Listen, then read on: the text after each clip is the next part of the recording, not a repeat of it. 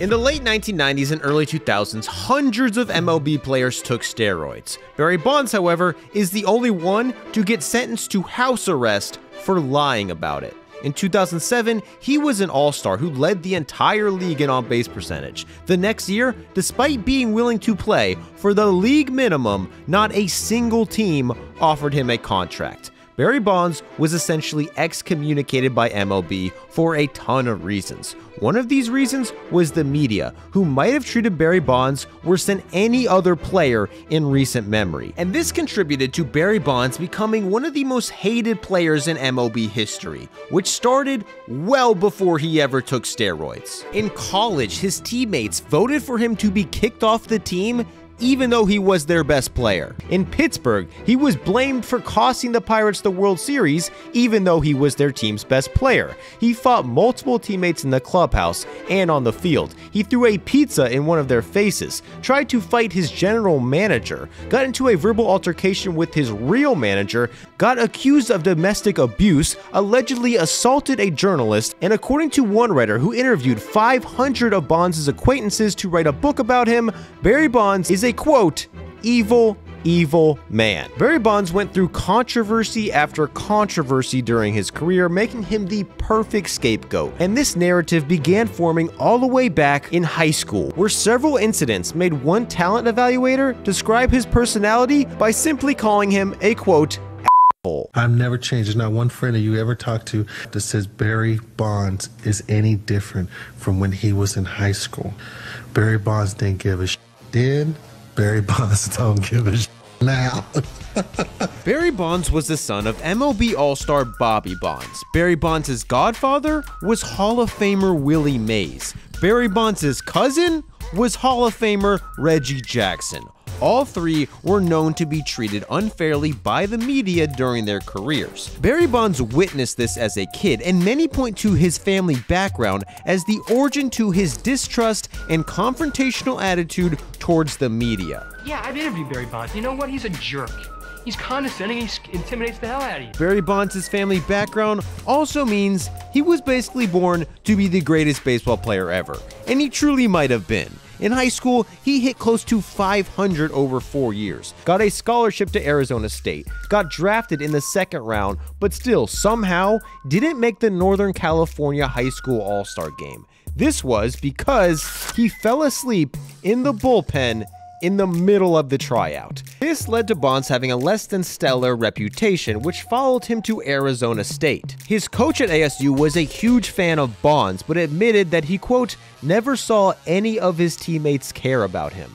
Bonds was the best player on the team, and according to these stories, acted like it. While playing in center, he once ran off the field and paused the game for 10 minutes just so he could go to the bathroom. As a sophomore, he was caught being out past curfew. When his coach found out, he went to the team and asked them to vote on whether or not he should kick Barry off the team, expecting them all to vote no. Surprisingly, every single one of his teammates, except for 2, wanted him off the team. His manager was shocked and decided he couldn't kick Barry off because the vote wasn't unanimous, and lowered his punishment to a 10-mile run, which Barry never did. It was reported that this incident pissed off Barry's dad so much he drove his truck onto the field, parked it in front of the dugout, and confronted the manager in the middle of a closed practice. Bonds also went through his first drug scandal at Arizona State after several players accused the team's coach and team psychiatrist of recommending and pressuring players to take antidepressants because they thought it would improve the players' on-field performance. This scandal seemingly ruined the team, leading to their worst season during Bonds' career at ASU. Barry Bonds, however, was amazing. After 3 years, he proved he was one, if not the best player in the country. He was drafted 6th overall by the Pirates and was promoted to the major leagues after just 1 minor league season. And in 1990, he broke out, winning a Gold Glove, Silver Slugger, and MVP award at 25. The Pirates were emerging as one of the best teams in the league, and Bonds had solidified himself as their best player. But according to the press, a lot of his teammates and fans hated him. In 1988, Bonds got into an altercation with teammate Andy Van Slyke, who was upset with Bonds after he got out at home because he was jogging to the plate. Van Slyke confronted Bonds in the clubhouse, which led to punches being thrown. But instead of their teammates breaking up the fight, they apparently joined in, took Van Slyke's side, and all beat up Bonds together. This began a string of negative press coming out against Bonds, which eventually forced him out of Pittsburgh. In 1990, he made comments that criticized an injured teammate who had to miss a start in the playoffs, an opinion that was widely unpopular in the clubhouse. After that series, he got into an altercation with another teammate on the plane and ended up flipping a pizza into his face. The next year, Bonds was vocal that he believed he was underpaid, and despite being under team control for another 2 seasons, he told the media that if the Pirates didn't pay him a $3 million salary, he would, quote, leave Pittsburgh and haunt them the rest of his career. He ended up not getting the $3 million he wanted, and according to one account, tried to fight the team's general manager during the arbitration meeting. After this, Bonds publicly called the Pirates out. Carl, trade me. You know, to save yourself a lot of grief, you can just trade me and not have to worry about it. I'll see you when we play. Bonds wanted out of Pittsburgh but was stuck, and when he reported to spring training that year, things boiled over. You know, I snapped. While warming up, Bonds became annoyed that he was being filmed by a camera crew. Get it out of my face. A Pirates employee confronted him, saying that the cameras were asked to be there, and Bonds fought back.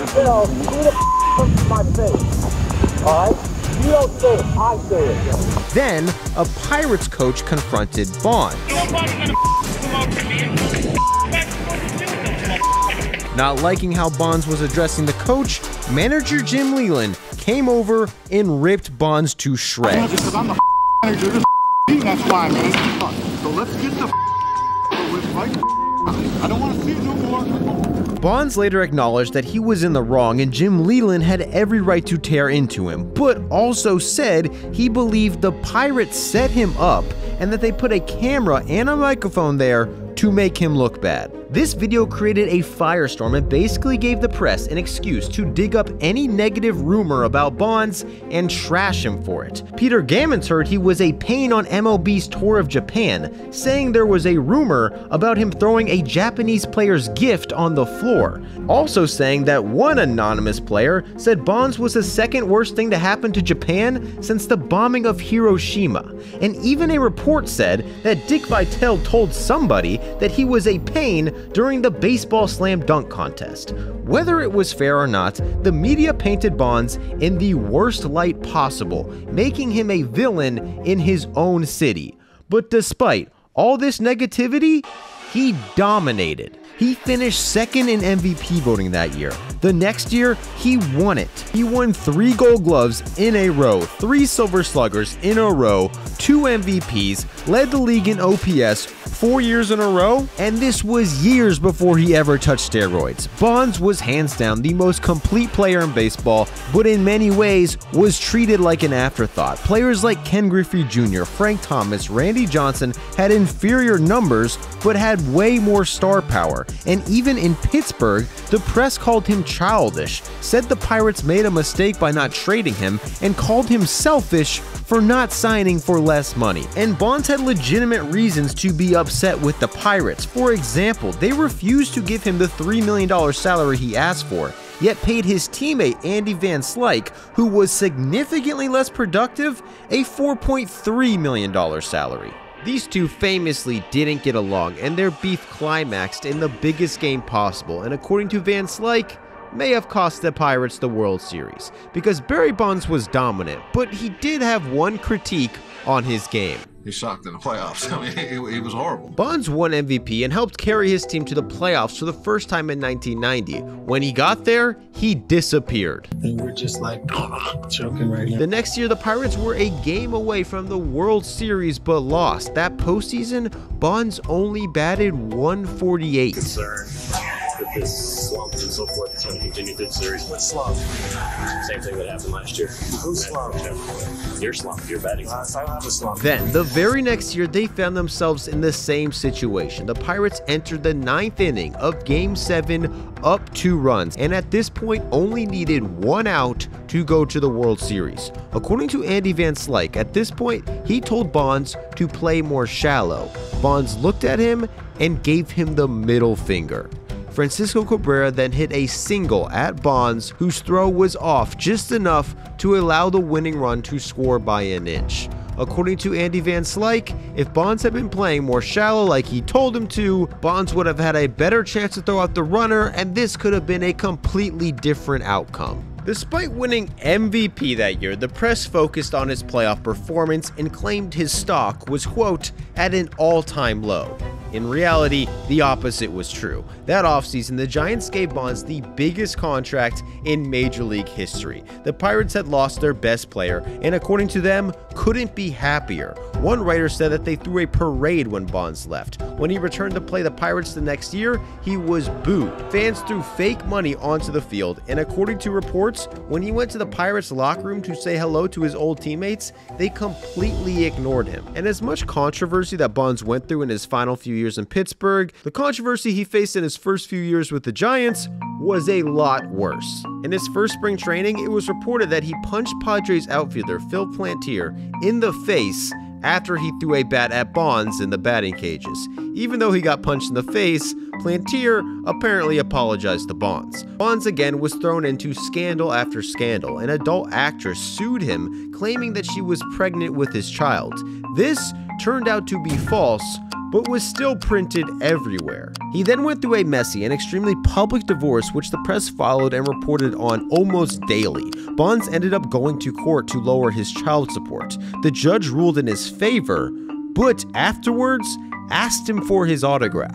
In a 1995 court appearance, his ex-wife accused him of assault, citing 5 different incidents throughout their marriage. As serious as these allegations were, Bonds was also in hot water for minor things, like Willie Mays reportedly being upset with Bonds because he didn't accept his MVP award in person. And the media even published an open letter from a high school history teacher who accused Bonds of parking in a spot reserved for teachers to use the high school field to work out during the school day, which he says distracted his students. Bonds was getting torn apart for serious accusations by the media, but was also seemingly getting just as much grief for things that, in all honesty, shouldn't have even been stories. This speaks to his relationship with the media, which boiled over in 1996 when it was reported that he pushed a reporter in the clubhouse because, according to Bonds, he had been waiting in the clubhouse for an interview for too long. But despite all this constant negativity, as usual, he absolutely destroyed the league. As soon as he got to San Francisco, he won his 3rd MVP, made the All-Star team 6 years in a row, won 5 Gold Gloves, and never had an OPS under 1,000. By 1999, Bill James not only named Bonds as hands down the best player of the 90s, he ranked him the 34th best player of all time, while only being 33 years old, with a third of his MLB career ahead of him. And all of this was without steroids. Bonds was already one of the greats. However, Sammy Sosa and Mark McGwire were setting home run records, becoming national icons, and despite both having worse numbers, were crowned by the public as the players of the 90s. Turns out these players were on steroids, and it seems like the accolades they were getting inspired Bonds to do the same. In 1999, Bonds showed up to spring training noticeably heavier. He also started bringing his new trainer Greg Anderson into the clubhouse. 6 years later, this trainer would be in jail. According to one account, over the next several years, his hat size grew 2 sizes. His jersey went from size 42 to 52. His shoe size went from 10.5 to 13, and Bonds would gain at least 55 pounds from his days in Pittsburgh. At 35 years old, Bonds hit more home runs than he had his entire career, and at the time, the overall public didn't seem suspicious. The next year, he broke the single-season home run record by hitting an insane 73. When the Diamondbacks decided to intentionally walk him, their fans booed their own team. His reputation was at an all-time high. However, it didn't last because the next year featured a fight with a teammate, his most crushing defeat, and a story that ruined his career forever. But before we get to that, a quick word from today's sponsor. Your time is valuable, guys, and so is your health, which is why I love that Factor sponsored this video. Factor delivers fresh, never frozen meals created by gourmet chefs directly to your door. Going to the store, picking things out, bringing it home, prepping the things you bought,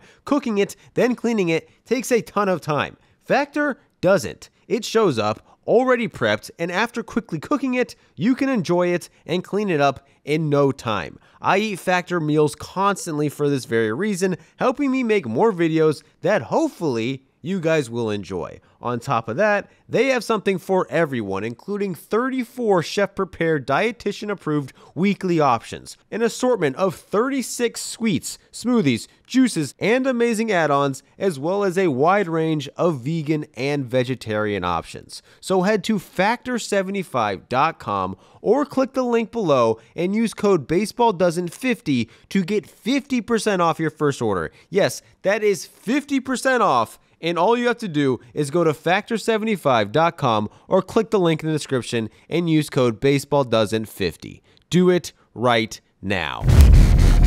In June 2002, a groundbreaking article written by Tom Verducci exposed baseball's steroid problem to the public for the first time. Bonds was mentioned in the article as a suspicious case, and this is when the questions about steroids started being asked. Later in the season, he fought his own teammate Jeff Kent after Kent supposedly berated second baseman David Bell after he made an error. Bonds stuck up for Bell, causing a dugout fight in front of the world. Turns out these two had been beefing for years. When they first met in spring training a few years earlier, Bonds supposedly told Kent he was sitting in his seat on the team bus and had to move to the back.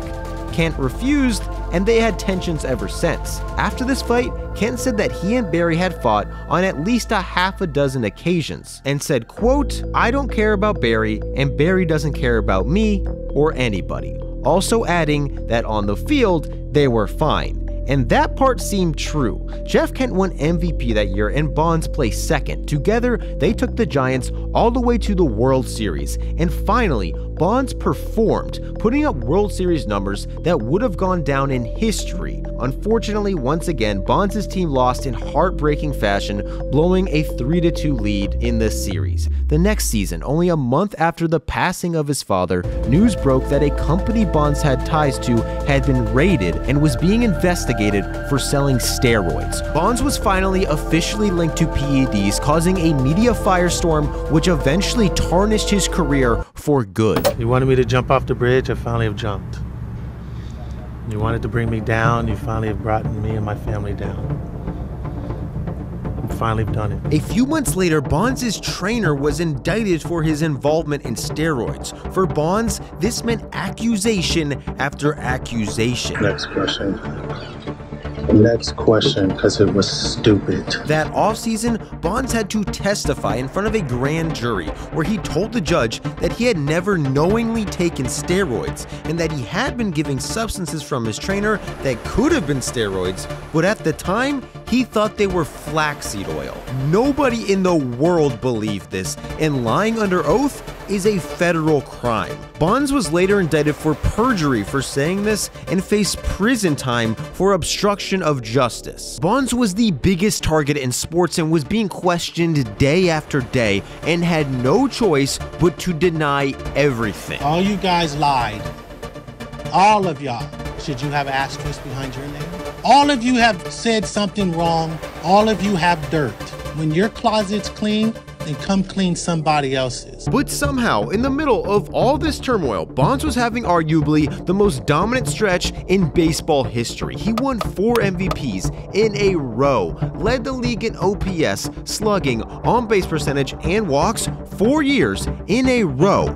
During those 4 years, he accumulated more WAR than 5 entire teams During that same span, he accumulated more WAR than Bryce Harper, Manny Machado, and 34 other Hall of Famers had in their entire careers, and Bonds did it from age 36 to 39. This insane stretch put him on pace to break the all-time home run record at a time when the entire sport was enthralled with steroids. Player after player was getting accused, but Barry was still playing at the highest level, fairly or unfairly making him the face of steroids. And worst of all, he was chasing the most sacred record in baseball. What should have been one of the most celebrated pursuits in history was met with boos, negative articles, non-stop questions about steroids, and sign after sign calling Bonds a fraud. At 42 years old, Bonds had an OPS over 1,000, led the league in on-base percentage, intentional walks, and passed Hank Aaron for the all-time home run king. However, the next year, despite being willing to play for league minimum, not a single team in baseball offered Barry Bonds a contract. For many, including Bonds, this was a clear-cut case of collusion. He was being blackballed from the league, but teams argued they weren't willing to risk signing a player who was in the middle of being indicted by the US government. Finally, in 2011, Bonds stood trial and was convicted for obstruction of justice, stemming back from his 2003 court appearance where he allegedly falsely claimed he never knowingly took steroids. He was sentenced to 30 days of house arrest. However, in 2015, after 12 years of court cases, the decision was reversed. Unfortunately, the damage was done.